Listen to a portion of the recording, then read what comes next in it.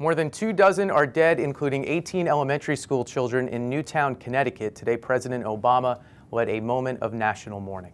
Whether it's an elementary school in Newton or a shopping mall in Oregon or a temple in Wisconsin or a movie theater in Aurora or a street corner in Chicago, these neighborhoods are our neighborhoods and these children are our children.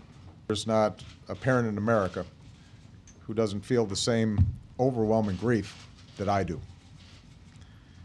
The majority of those who died today were children. They had their entire lives ahead of them. Birthdays, graduations, weddings, kids of their own.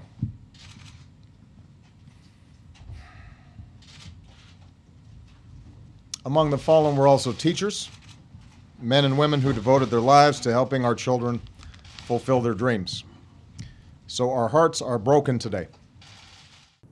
The shooting happened just after 9:30 this morning. Most of the victims and witnesses were young children, so we're going to play you just one account from a young boy who was in the school.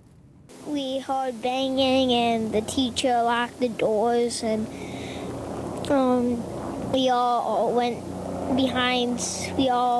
over to a corner, and the teacher read us books to keep us complicated. All the police officers had machine guns. One of the first grade teachers died.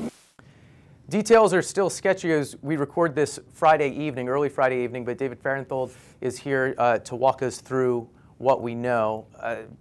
I guess basically, what do we know about the chain of events from earlier this morning? Well, what we know is that starting about, as you said, about 9:30 this morning at Sandy Hook Elementary School, that's in Newtown, Connecticut. It's about 65 miles northeast of New York City. A gunman comes into the school, kills a kindergarten teacher named Nancy Lanza, and then kills a lot of the students in her classroom, shoots a lot of the students in her classroom. In total, there were 18 students who died at the school. It's a school K through 4, so the students were at most 10 years old. There were also 2 students who were shot, died later at the hospital, for a total of 20.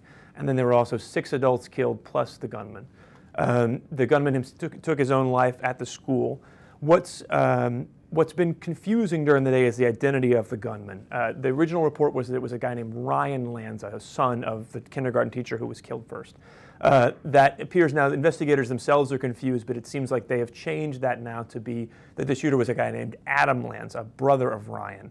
Adam Lanza is age 20. He apparently is the one dead at the scene. Ryan Lanza, 24, unclear where he is today. There is one additional person in custody, but we don't know who that person is. And I'll tell you one more thing, this is a very confusing story. In addition to those 27 dead at the school, there's one additional person dead elsewhere in Newtown, Connecticut at a private home that was found as a sort of, as the police were completing their investigation, they discovered this new crime scene. We don't know who that is.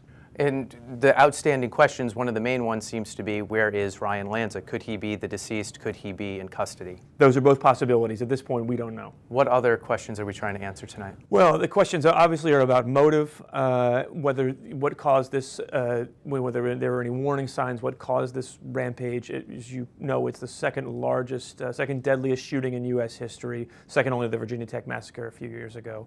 So we want to know what happened, and we also, I think, need to know more about the role that this second person played. Was there just one shooter? Was there some involvement by a second person? I don't think we know that either. The shooter apparently shot himself before the police could even get there. Is that correct? That's right. The police said that as soon as officers got there, they began searching the school, trying to lead students out, looking for the gunman. And what I was told was that no law enforcement fired a shot. When they discovered the gunman, he was already, if not dead, had already been wounded by himself.